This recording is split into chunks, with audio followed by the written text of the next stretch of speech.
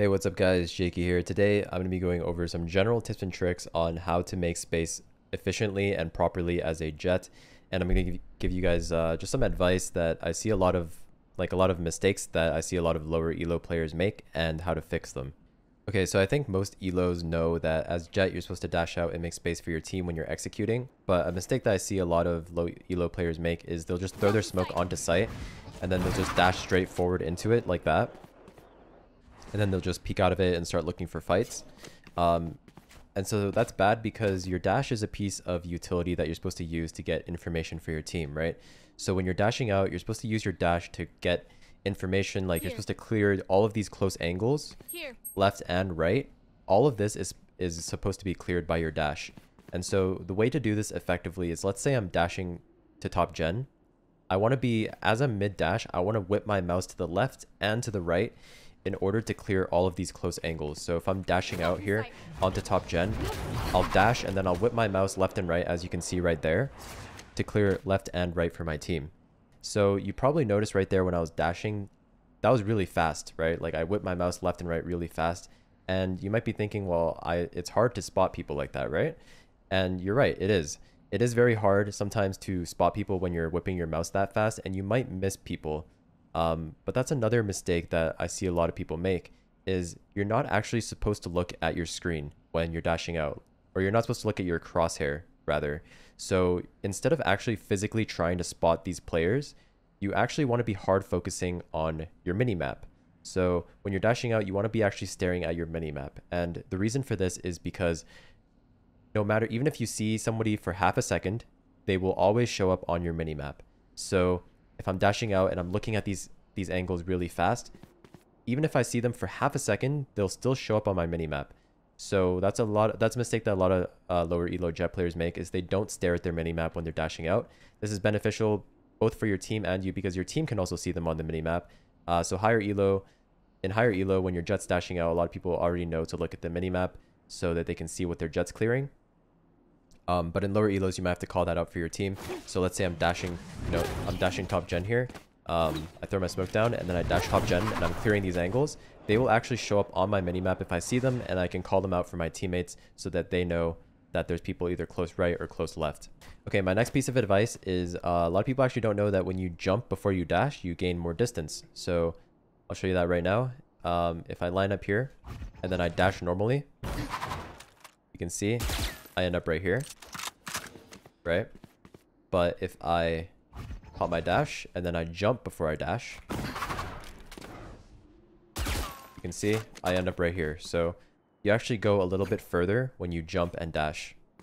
The same thing with updrafting actually. If you just regularly updraft, you can see I'm around like right there. Maybe I didn't shoot the peak. Let me try that again. Okay, so that's around the peak. If I actually jump and updraft at the same time, you can see that I actually go a little bit higher. So if you want to go higher with your updraft as well, you want to jump before you updraft. And if you want to get more distance with your dash, you want to jump before you dash. Okay, next piece of advice is, let's say I'm popping through a smoke, right? A lot of Jett players will disregard the top gen dash because they'll be smoked off A main. So let's say there's like a Brim or Omen smoke here. They'll just resort to this dash because, they can't do the top gen smoke.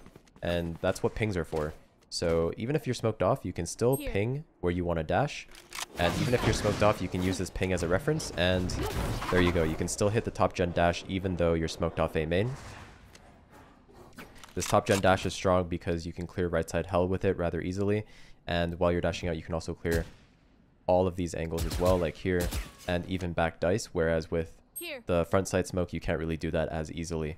And also with the top gen smoke, you also get an advantage if there's anyone playing back gen. You have the height advantage on this guy as well. Okay, next tip is don't be scared to ask your initiators for utility, right? So dashing out alone as a duelist is very hard, especially in higher elos. If you don't have any utility from your initiators, it's just extra difficult. So don't be scared to ask, like if you have a Sova, don't be scared to ask for them to dart back gen as you're dashing out, or time it so that it lands as you land top gen. If you have a KO, don't be scared to ask for them to flash over. because all of that utility can help you with entering. And so don't be scared to ask your initiators for utility. In fact, it's pretty much crucial in higher elos that your initiators help you with utility as you're entering onto the site. The second thing is, let's say I dash out top gen and I have a smoke down. If you're waiting for utility from your initiators, because obviously timings aren't always perfect, if you want to ask for utility from your initiators and buy a couple more seconds, you can actually do another smoke. That's why Jett has 2 smokes. You can use your first smoke to dash out top gen, and let's say I want to wait for my KO to flash, I can throw another smoke so that I can wait for his flash to come in, and then I can peek after the flash has popped.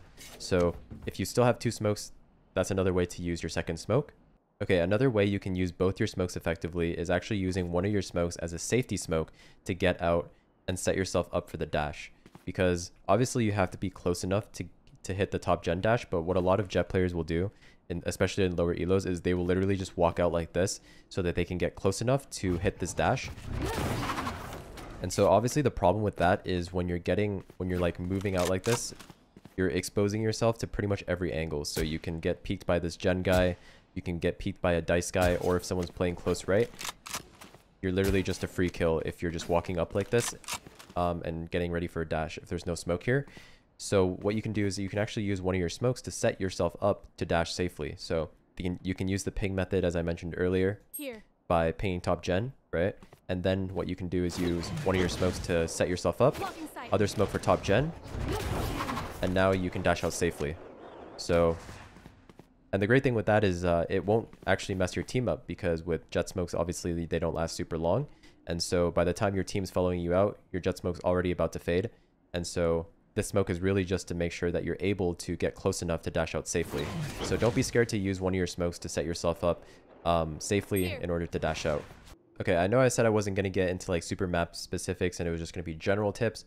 But I want to show you guys an example if I'm dashing out switch on B site here on Ascent, how I would clear these close angles. So when you're dashing out to switch, which is very common, just the most common dash for Jett on entering B is the switch dash, because you want to dash to switch and then close market door for your team.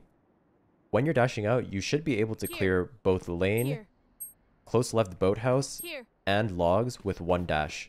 As I mentioned earlier, so you want to be whipping your mouse left and right. So you'll throw this, and then you'll jump before you dash, like I said earlier, just to get that extra distance. And while you're dashing, you want to be flicking your mouse to the left and to the right. And then again, you want to be hard staring at your minimap, because anyone that you see lane or logs or anywhere will show up on your minimap. And so, yeah, so you just throw your smoke here, dash out, look left, look right, close the switch as you're dashing out, and that's basically the most basic way to entry for your team onto the B site. Another thing you can do is if you don't want to dash switch, you can actually dash over the roof of this hut right here. So you can throw a safety smoke out like that, and then pop your dash, walk into it, and dash out onto the site like this. So there's a lot of different ways you can entry. But yeah, you basically just want to incorporate those things that I mentioned earlier, flicking your mouse left and right to clear close angles for your team, staring at your mini-map while you're doing that instead of your actual crosshair, using your smokes to make sure you're able to get out safely. So safety smokes, and also smoking where you want to dash. So like if I'm dashing switch, I'll smoke switch for myself. And so things like that. And yeah, that's pretty much it, guys. There's some general tips and tricks to help you guys dash out more effectively and make space for your team on Jett. So I hope you guys enjoyed this video, and if you did, make sure you leave a like, comment, and subscribe, and I'll see you in the next one. Peace.